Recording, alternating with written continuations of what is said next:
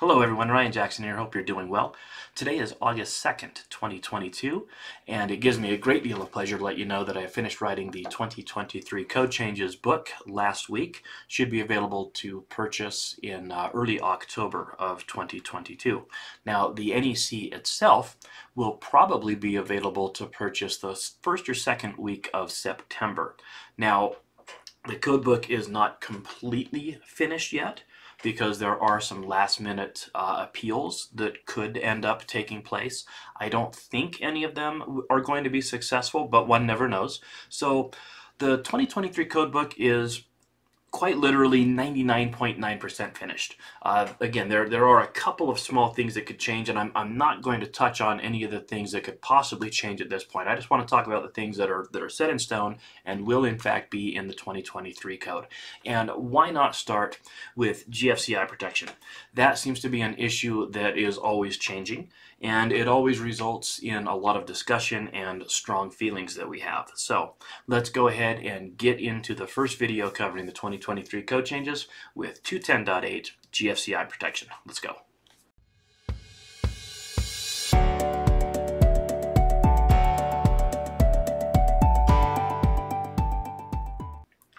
All right, so every 3 years since 1968, we have added GFCI requirements into the code, and this edition is no different.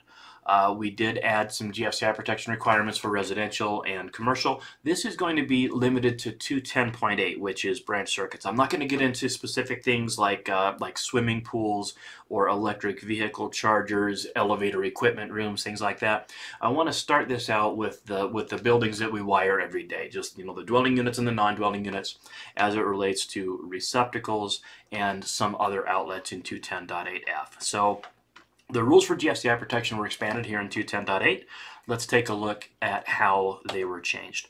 210.8 starts out by saying this: GFCI protection has to be provided as required in 210.8 A through F. The GFCI device, the test and reset button, has to be in a readily accessible location. Okay, now that hasn't changed since I think 2008 or so. Do we need to provide GFCI protection for the receptacle at the garage door opener in the garage? Yes, we do.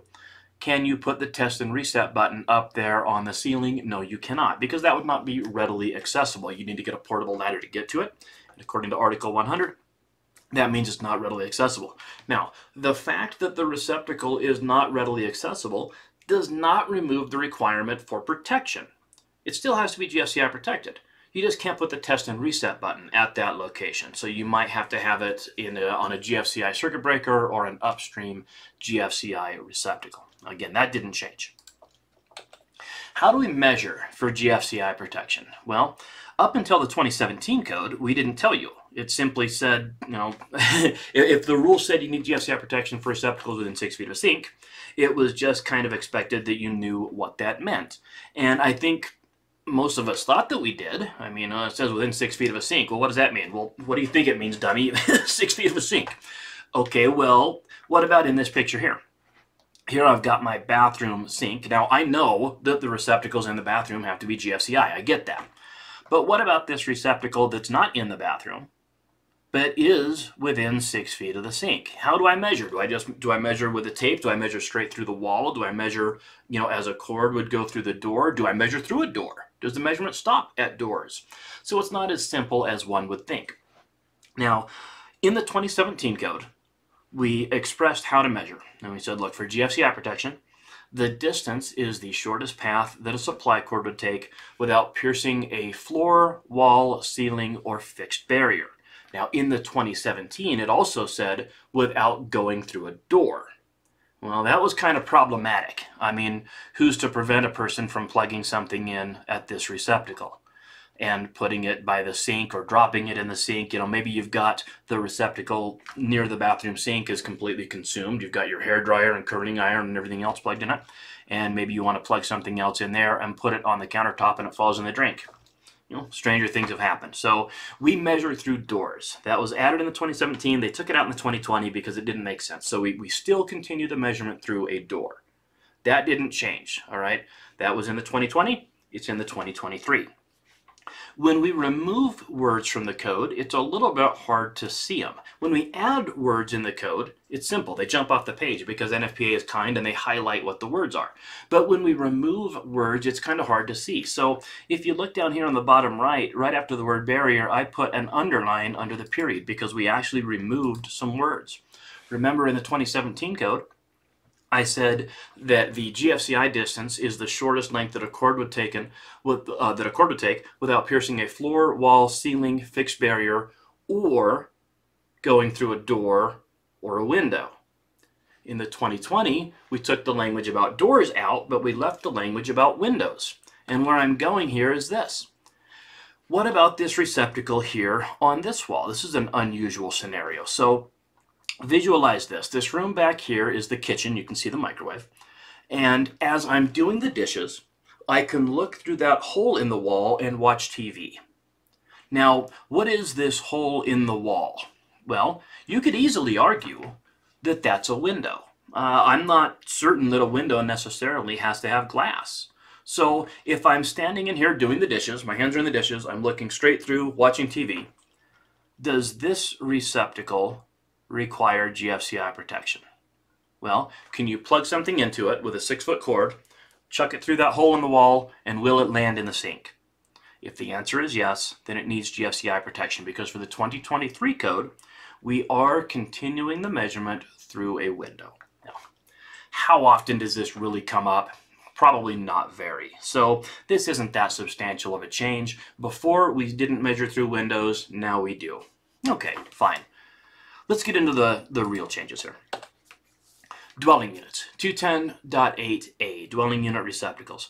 Nothing really changed here as far as the introductory text. All 125 through 250 volt receptacles supplied by a single phase branch circuit rated 150 volts or less to ground must be GFCI protected if they're located in the following locations. All right, so this was a change in the 2020 code. Historically, when we talked about GFCI protection for receptacles in dwellings, we were talking about these guys on the left. 125 volt, 15 and 20 amp receptacles. For the 2020 code, they changed that to include 250 volt receptacles if supplied by a single phase branch circuit rated 150 volts or less to ground. Now, a lot of people look at this and they say, well, Ryan, that dryer receptacle is a 240 volt circuit. I understand that. What's the rating of the circuit measured from line to ground? It's 120, not 240. And this says, look, if the circuit is rated 150 volts or less to ground, then you need GFCI protection. So yes, it does apply to the laundry receptacle, to the dryer. It might also apply to a welder in the garage, for example, or an RV receptacle on the outside of the house, right? A 125 volt, 30 amp receptacle. So 125 through 250 volt receptacles rated 150 volts or less to ground in the following locations. Now I underlined in the following locations because it used to say in the location specified in A1 through A6, and then it was A8, and then it was A10, and finally they just said, you know, why are we doing this? Why do we keep on just adding numbers when we could just say in the following locations? So that's what they did. No real change there. What changed in residential? As far as receptacles go, not a lot, if I'm being honest. Not as much as a lot of people would think. The first change happened here in A6, and that's for kitchens. GFCI protection is required for receptacles in the kitchen. Okay, so this used to say it's required for the receptacles in the kitchen that serve the countertops. So the countertop receptacles needed GFCI protection. Now we're saying that all receptacles in the kitchen need GFCI protection. Now, is that increasing a lot of GFCI requirements? Potentially. And the reason I say that is the receptacle under the sink for the dishwasher and disposal, for the disposal, I should say. The receptacle for the disposal probably already required GFCI protection. It's within 6 feet of the sink, right? It's right under the sink, so it already required it. What about the receptacle here for the microwave above the range? That did not require GFCI protection, but it did require AFCI protection. So if I already have AFCI protection, is it really a big deal to put that on a dual purpose AFCI, GFCI breaker? Probably not. I mean, listen, it's easy for me to spend your money, and I understand it all adds up. I get it. But if it was already on an AFCI, and now it just needs to be on an AFCI/GFCI, it's probably not adding that much cost. And to be honest, I know in a lot of areas, they already were doing it because it's like, it's just easier to buy a whole bunch of AFCI, GFCI dual function breakers and put them on that way. So that's probably not a huge change. Now, what about the range? That's kind of the gorilla in the corner of the room, if you will. Well, in some applications, this was already required under the 2020 code because if the range receptacle was within 6 feet of the sink, then you needed to have GFCI protection already. Now, that probably wasn't often the case, but it is now. So now the range has to be GFCI protected, assuming, of course, that it's cord and plug connected. There were some dead bodies that drove that change. One that comes to mind was a plumber that was doing some work and got electrocuted on the range. Sometimes with ranges, the heating elements, when they reach their end of life, they can energize the frame and result in a shock hazard. A properly installed range with an equipment grounding conductor hopefully would solve that problem, but not always. There was a recall done on a bunch of ranges that came from the factory, wired incorrectly, and they were tripping GFCIs. And come to find out that they were tripping the GFCIs because they were a shock hazard. And there was a recall done, and they ended up having to rewire the ranges, and that was a good thing. It ended up saving people's lives, the fact that they were on the GFCI. So we need GFCI protection for all receptacles in the kitchen, not just the countertops and not just the ones within 6 feet of the sink. The other thing that changed for residential, and again, this might not be much of a change at all, really, is for wet bars and similar. So under the 2020 code, the 2017, the 2014, what was the requirement when it came to a wet bar? Well, it was the receptacles within 6 feet of the sink. Now it says you need GFCI protection for receptacles in areas with sinks and permanent provisions for cooking or preparing food and drinks. So I say wet bars, the code just says, sink and permanent provisions for cooking or preparing food or drinks. So I don't have permanent provisions for cooking here, but I do have permanent provisions for preparing food. So all receptacles in that area need to be GFCI protected. Okay, well, what's an area? I don't know. An area, that's something that the AHJ is going to have to define. Now, you may hate that. You might say, well, I wish it said room. Well, not so fast. I mean, you want it to say room? Look at the picture here. You want every single receptacle in the entire room? Probably not. Does it just mean within 6 feet of the sink? You could argue that. What about this receptacle over here in the back on the top left? Is that within 6 feet of the sink? Probably not. Is that in the area with a sink and permanent provisions for cooking and preparing food or drinks? It looks like it. So I'm going to say that requires GFCI protection. I think that's in the same area. So the wet bar area, the area with a sink and permanent provisions for preparing food and drink. They added an exception in 210.8a, and it's one of those where it's like, I don't think this was a requirement anyway, but I understand the argument. So you had some inspectors saying, listen, this is an exhaust fan. And yeah, if you open your exhaust fan, it's going to look just as nasty as this one. They get dusty and all sorts of stuff. So the exhaust fan has a little 2-wire, I don't even want to say cord, because it's like 2 wires that go to an attachment plug, and it plugs into a thing. Because I really don't want to call it a receptacle either. But some inspectors look at it and they say, listen, dude, that's a receptacle. And I mean, I guess I get it, kind of. It's an appliance, but does that mean that the appliance couldn't have a receptacle inside of it? I don't know. So you had some inspectors saying, listen, that's a receptacle. It's in the bathroom. You need GFCI protection. Maybe those people were right, maybe they were wrong, but here's the thing. The argument is gone. So there's an exception that says, okay, factory installed receptacles that are an internal part of an exhaust fan do not require GFCI protection unless required by the listing or the instructions of the unit. Okay, so Right off the bat, we're saying, listen, you do not need to have GFCI protection for the exhaust fan. It's not required. And I think that's a good clarification. But it also brings up a discussion point. Do the instructions ever actually require GFCI protection? And the answer to that is, surprisingly, yes, they do. This is from UL's website, UL Product IQ. By the way, if you don't have UL Product IQ, I say you haven't. I mean, it's a website. Everybody has it. But if you haven't created a username and password, you need to. UL Product IQ is a free resource, and it has a massive amount of information. So I went to UL Product IQ, I searched for exhaust fans, and I wanted to find the listing requirements for exhaust fans. So this comes from the product standard. If I send my exhaust fan to UL or Intertech or CSA or whoever to get it listed, they're going to read a product standard, and they're going to make sure that your product complies with the requirements of the standard. Well, the standard says this: ceiling fans, ... acceptable for use over a bathtub or shower when installed with a GFCI protected circuit, are intended for use anywhere within a bathroom ceiling surface, including over the tub, shower, etc.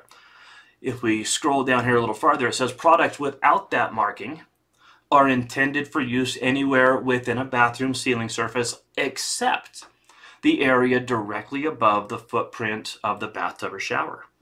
Okay, so if I'm installing an exhaust fan over the shower or over the bathtub, then it has to be marked acceptable for use over a bathtub or shower. And it has to be GFCI protected. Now, that's not a code change. That's part of the instructions of the equipment. So, do I need to have GFCI protection for my ceiling fan in my bathroom? The answer is usually not. But if it's installed directly over the bathtub or shower, then it does. And it has to be marked suitable for installation in that location. All right, so those are the changes for dwelling units in 210.8a. So 210.8b, other than dwelling units GFCI protection, all 125 through 250 volt receptacles supplied by branch circuits rated 150 volts or less to ground and 50 amps or less, and three-phase branch circuits rated 150 volts or less to ground and 100 amps or less must be GFCI protected if they're installed in any of the following locations. Okay, so that part did not change. The introductory text as to what types of receptacles require GFCI protection. So we added a couple of locations and we revised a couple other ones. Let's take a peek at where we need GFCI protection for other than dwelling units in the 2023. All right, so buffet serving areas with permanent provisions for cooking or preparing food or drinks. Now I'm showing like a buffet serving area where you've got all of your food and you've got some heating devices in there to keep the food warm. So I go through there, I get my chow and I take it back to my table and I gobble it up. That would be a buffet serving area, but let's take a peek. Does that have permanent provisions for cooking? No. Does it have permanent provisions for preparing food or drinks? I don't think so. I don't think putting the food onto your plate is preparing food. I think preparing is actually, creating the food, not just putting it on your plate. So at first glance, this code change seems to be somewhat significant. I mean, obviously it's not every restaurant that has a buffet serving area, but it's even smaller when you really read the words kind of with a magnifying glass. So buffet serving areas, but only if they have permanent provisions for cooking or preparing food or drinks. So if I know I've seen buffet areas where like a guy is cutting roast beef and he serves it and puts it on your plate. Is that preparing food? I don't know. Is it just cutting food? I think you can make the argument. But I think it requires a little bit more equipment than just what we have here. So this change kind of jumps off the page as being kind of a big new item, but upon further review, I don't think it's that big of a deal. This is a pretty big expansion, and this is something that is always kind of an interesting discussion. So sinks, when the receptacles or the cord and plug connected fixed or stationary appliances are installed within 6 feet of the top inside edge of the sink's bowl. All right, so here we've got our sink over here, and we've got a receptacle that's within 6 feet. It looks like it's very close. if that receptacle was within 6 feet of the sink, then it required GFCI protection under the 2020 code. Let's move it over 6 inches to the right, and let's say, okay, you know what, it's not within 6 feet. But the appliance that it's supplying is within 6 feet. Well, let's be honest here for a minute. How long are your arms? What's the shock hazard here? Do I have my fingers in the sink and my other arm touching the receptacle? Is that really what's shocking you? Or is it the equipment that's plugged into the receptacle? Probably the equipment that's plugged in. So it makes sense to measure it to the connected equipment. Now, the problem with that is during inspection. When I'm inspecting a building, I can see the receptacle, and I can see the sink, and I can measure them. It's a little bit more difficult to know exactly what's being plugged in, how large that equipment is going to be, and how do I measure it if the equipment's not there. But if it's fixed or stationary appliances like this, I don't know, what is this, a drink maker of some sort it looks like? Or an ice make? It's an ice maker. So if that's in place during the inspection, then I can look at it and say, okay, well that appliance is within 6 feet of the sink, so that needs to have GFCI protection. So this makes sense from a theory perspective because it really is the appliance that's providing the shock. It's not the receptacle itself. So this could be a pretty substantial change. It definitely increases the footprint of where GFCI protection is required. It has the potential of being problematic during the inspection because I don't know what type of equipment or where that equipment and how big it is. So, you know, it could result in some arguments in the field, hopefully not. But there you go. So not just the receptacle, but the equipment. Item 8 was revised, and I think most people didn't catch this. You know, I'll be honest with you. I found myself saying this sentence before it was actually in the code. GFCI protection is required for receptacles in indoor, damp, or wet locations. Well, it didn't say that in the 2020 code. It said indoor, damp, and wet locations. Well, you can't have a location that's both damp and wet. It's one or the other. So it used to say damp and wet. Now it says damp or wet. I mean, that give me a break. That's what it meant to say all along. So here I've got kind of this, this indoor garden. And you can see down here I've got a hose. We spray it with water every day. That would be, at a minimum, an indoor damp location. Potentially an indoor wet location. You know, you could debate that. But either way, it does scream for GFCI protection, and it's definitely required. Nice. It's required.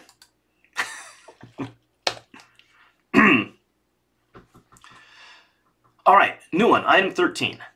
Aquariums, bait wells, and similar open aquatic containers if the receptacle is within 6 feet of the top inside edge or rim or from the conductive surfaces that support it. Okay, this sounds like a big deal because we're adding GFCI protection requirements, and that's always kind of a big issue, but how often do you really see an open aquarium in other than dwelling units? I mean, honestly, how often do you see an aquarium in a commercial establishment? Not that often. This is a friend of mine. He's really into saltwater fish, and he put an aquarium in his office, and that's cool looking. Does that mean this receptacle down here needs GFCI protection? Well, if I read it closely, it says aquariums, bait wells, and similar open aquatic containers. So I think you have to be able to basically touch the water in order for this to apply. So if we have an open aquarium, then we need GFCI protection for receptacles within 6 feet of the top inside edge where the actual water is, or from conductive surfaces supporting it. So if I had like a metal framework supporting that and the aquarium was open, then you would need to have GFCI protection.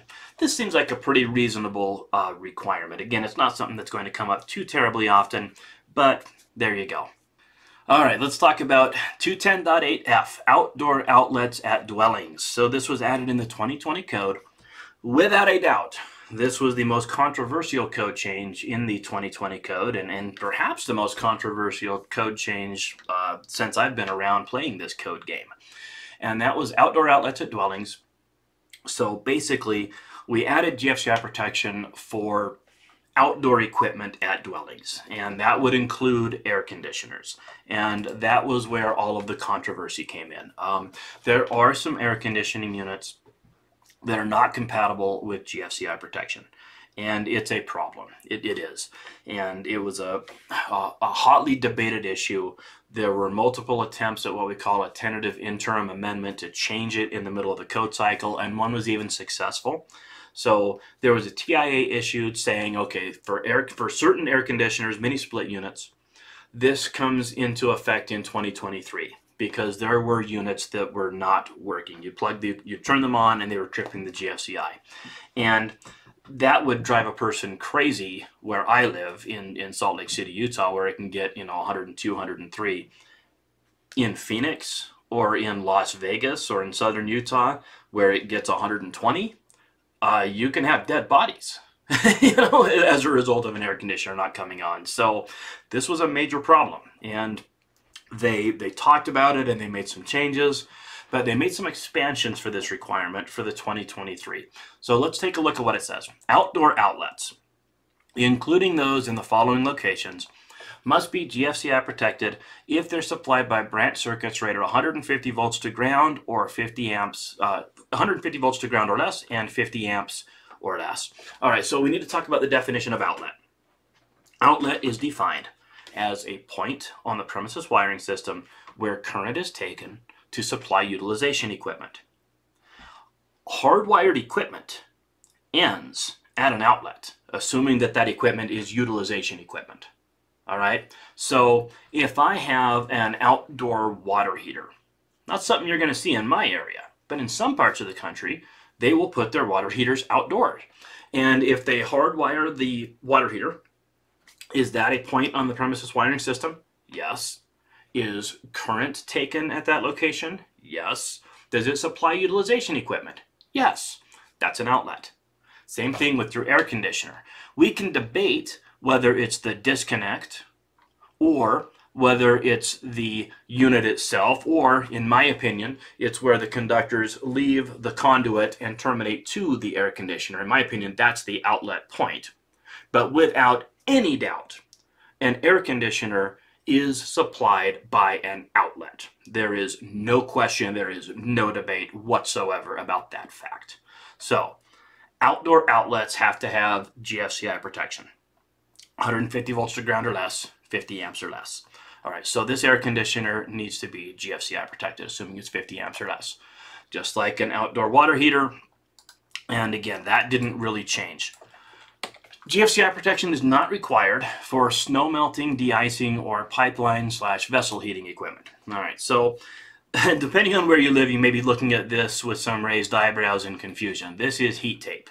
All right, so this is something that we stuff inside of the drain pipes and we put over the roof and we put it through the rain gutter to basically melt the snow to prevent ice damming and structural damage to the building. So this is what we call heat tape. And this does not have to have GFCI protection, but it does have to have GFPE protection. So don't think you're off the hook. So it says GFCI protection is not required for that. Yeah, that's true, but you still need GFPE protection. So you need to have GFCI protection for outdoor equipment other than heat tape. Where? Well, outdoors at dwellings and outdoors at dwellings at garages, because the garage isn't a dwelling. Right? The garage is a garage. Okay, fine, but it's at the dwelling. It's just not part of the dwelling. So over here on the left, if this is my dwelling, then this would be my detached garage, and this over here would be an accessory building, maybe a boathouse. All of those now, outdoor outlets, had to have GFCI protection.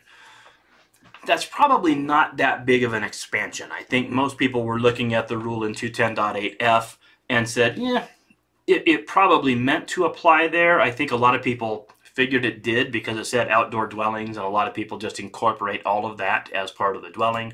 So not a huge expansion there, but an expansion nonetheless. They also made a clarification to say if equipment in these locations is replaced, then the outlet for the equipment must be GFCI protected as well. Now, I'm showing a rooftop here with a bunch of air conditioners, and the reason I'm showing that is because this is a multi-family dwelling. This is an apartment building. Are apartments dwellings? Yes, this rule applies to dwellings, not just 1 and 2 family dwellings, but dwellings. So if I had to replace any of these air conditioners, then I would have to provide GFCI protection, right? Whether it's a 1 family, 2 family, or multifamily, if you're replacing outdoor equipment at a dwelling, then you need to provide GFCI protection. And we still have the same exception that we had in the 2020, and that is for lighting outlets. So this receptacle outlet requires GFCI protection. If I had outdoor hardwired equipment like an air conditioner or a water heater or something like that, it would require GFCI protection. But the lighting outlet does not, because we have an exception that specifically omits those. That didn't change. And then this is the tentative interim amendment that was issued. And I know that the writing is too small to read here, but the intent here is just to show you that there was a tentative interim amendment issued back in, when did they issue that? Last, oh, right there, September 15th of 2021. It says this requirement shall become effective on January 1st of 2023 for mini-split type heating, ventilating, air conditioning, HVAC equipment, and other HVAC units employing power conversion equipment as a means to control compressor speed. So if your HVAC equipment, your heating, air conditioning equipment has an adjustable speed drive, then you do not have to have GFCI protection for it until January 1st of 2023. Now that's assuming that your jurisdiction knows about this tentative interim amendment and accepts it. You know, this TIA, it's not necessarily part of the code. This was issued after the code was written. We can, you know, once a city adopts a code, a city or state adopts the code, then that's what they adopted. If we come in later and fix the code and say, oh man, we made a mistake, this is what we meant, the city doesn't have to accept that. They can say, hey, listen, Jack, so what? You made a mistake, you made the bed, you sleep in it. We're not accepting this tentative interim amendment. Most jurisdictions are going to accept the TIA. They're going to look at it and say, okay, yeah, we'll allow kind of we'll allow that to change what we adopted, because obviously there's a reason why NFPA put out this tentative interim amendment, because it is a problem. So most areas are going to defer to the TIA and allow people to not install GFCI protection for HVAC mini split units with power conversion equipment. But for everything else, it's already a requirement. All right, there you go. There's your changes in 210.8 for the 2023 NEC. Thanks, everybody. Be sure to like, follow, subscribe, and ring the bell.